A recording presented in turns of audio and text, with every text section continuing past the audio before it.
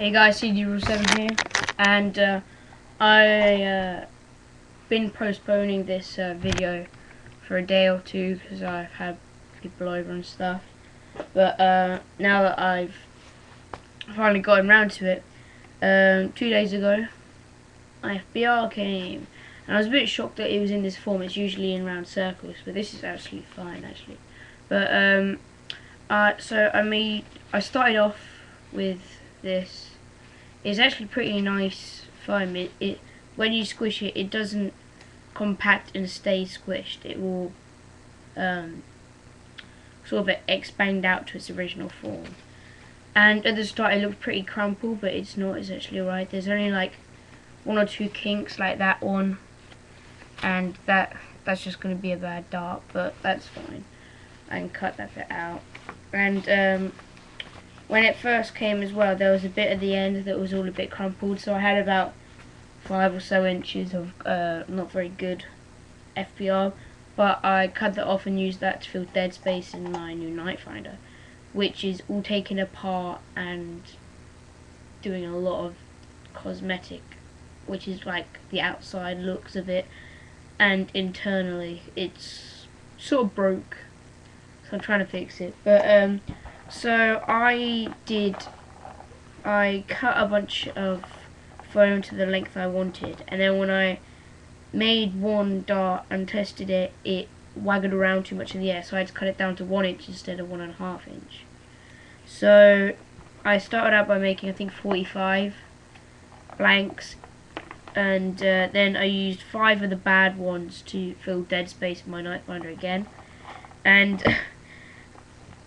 then I kept the rest and made a few more, so now I've got 66 blanks, which is just foam, no hot glue or anything.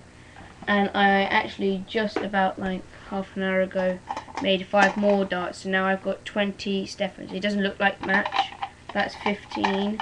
They're all really consistent and they all fly completely straight, and you can see that they all pretty much, won't take away these, look, they all stand up, which means they've got a good weighting, and that's pretty good. I just used some fishing weights, and they've all got pretty nice domes like that one. They're all pretty nice actually, and they all fit in my CPVC if I can get a piece quickly. So this is the barrel that I use. It's 1, 2, 3 and a bit inches long. Usually I would use a 4. Actually, yeah, I am using 4. I'm creating a turret with 5 barrels. Each one is 4 inches long. So I've got dart. That one's actually a bit tight, unfortunately. Wait, poke that one out. There we go. That's a nice one. So that's easy. It goes in there nice. And then I have been using a ramrod just to get it down a little bit, and then that shoots fine. So ranges are still about 70, 80. But yeah, that's it really. Just wanted to say that I've got my FBR and stuff.